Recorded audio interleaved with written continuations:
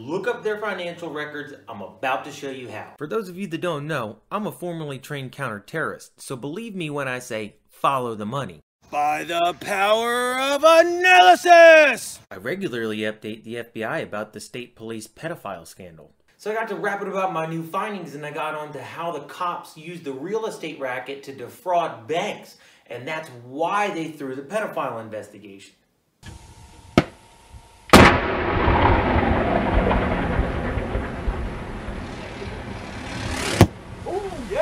This FBI agent I was on the phone with did a Scooby-Doo trying to smash the phone down as fast as he could.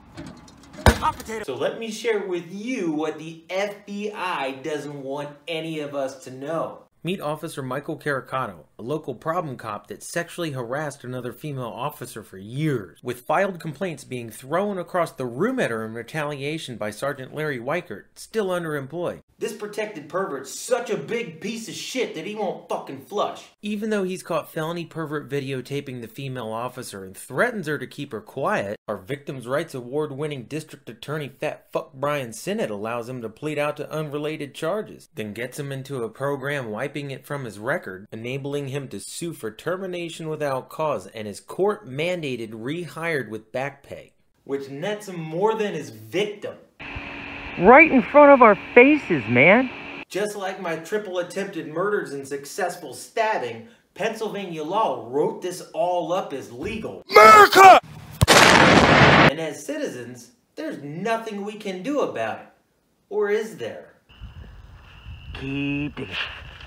Okay, so as promised, looking up financial record. I signed up with a low-cost public records website that consolidates information for us. I'm not monetized, so I can honestly say I like these guys because they are cheap, unlimited, and organized. So I just plugged in this turd's name, scrolled down to assets, and looked up his housing finances. It turns out that while he's fired out of a job, he uses a veteran's loan to refinance his house in equity for $160,000 when the property's only assessed for $90,000.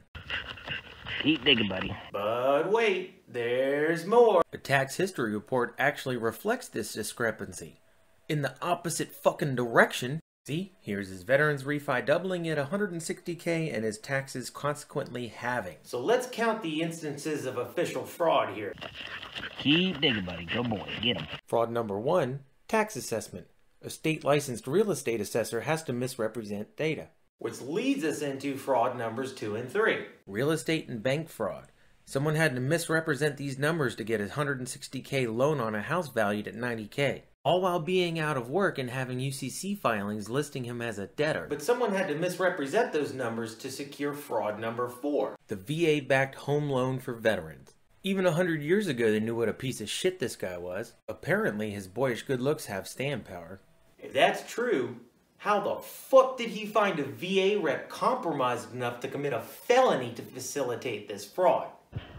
Hey, what's up, Stan? Hey, how you doing? Good. Support your local wounded warriors.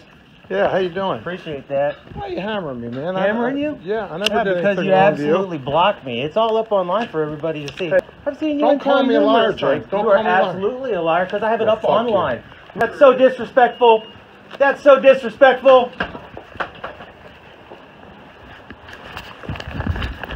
That's so disrespectful.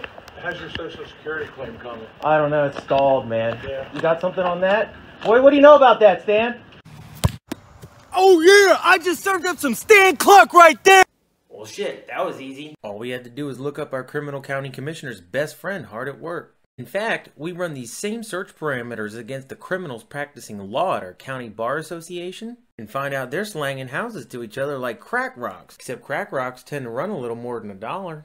Oh boy, keep digging. But first you gotta confiscate the crack to sell out of thin air. Then have your money man wash it clean before you cycle it all back into circulation. That's how you detect a dirty cop. This video's on how you incriminate them. All you gotta do is report it to your local friendly law enforcement. He trespassed to get through that gate. I informed him he's not Did allowed you to cite be there. him? No, I did not. Why not? I called to make a fucking complaint. You guys, this is exactly how you guys hid my stabbing. Do you see that? An entire barracks of you guys didn't see it. And then lost 2 CCTVs of it, Officer Meyer. You're part of a terrorist organization. You guys are screwed because you're going to have to report this now. He's a repeat violent firearms offender. You guys aren't worried about this? You're not worried about Officer Moore? You're not worried about this? You're gonna just walk away. That's a blue code of silence right there, man. You guys just signed your names to it. This is where these guys lose multiple child rape kit pics to protect their federal housing defraud. Stop drawing attention to stuff. I don't know Why? Stop trying to hide it. I'm trying to report a crime. Oh hey, and parents, don't forget to send your kids to Pennsylvania State Police Sunny Day Camp. Y'all, this is the next Epstein. You gotta check out my real estate pedophile scandal video. It's all there.